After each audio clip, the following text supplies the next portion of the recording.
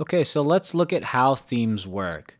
By the way, if this area down here in your terminal starts to get cluttered, on a Mac you can type Command K and it'll clear it, or you can just type clear and hit enter and it'll clear it for you.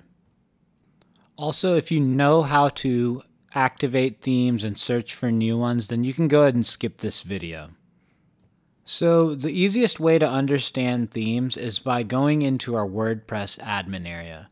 So I'm going to start up my project, so click this Run Project button, and it starts my Apache server as well as my database. And then I'm going to click on this URL right here and hit Open. Now that URL has popped up in a new tab over here in my browser. And what I'm going to do is go to my admin area. I can do that again by just clicking this up here if I'm already logged in. Or I can just go to the URL and type /wp-admin and hit enter. Okay, so when you do that, you need to make sure that you are logged in to the admin area. Now, to manage our themes, we can go over here to this appearance section on the left. So click that,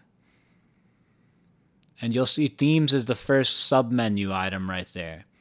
Okay, so by default, my active theme right now is 2016. Okay, you may have a different one activated by default. It doesn't really matter right now. Okay, so I can now view my site again if I want to by right-clicking up here on the site name. Mine's called Custom Theme, so I'm going to right-click on that. I'm going to say Open Link in New Tab.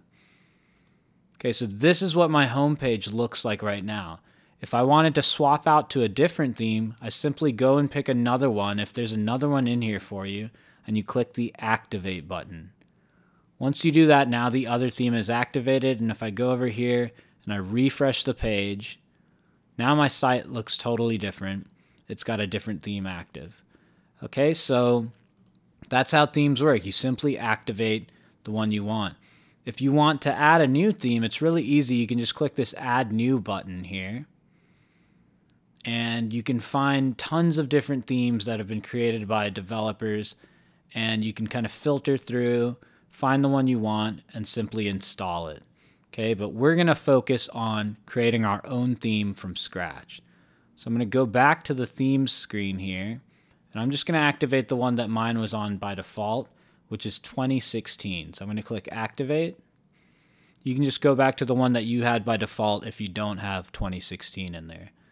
Okay, so now if I go back and refresh my website, there it's back to the 2016 theme. So it's the same content, it's the same text, it's the same sample content that they've loaded in by default, just so that you can see what your site looks like, but the look and feel has changed. So that's the purpose of a theme.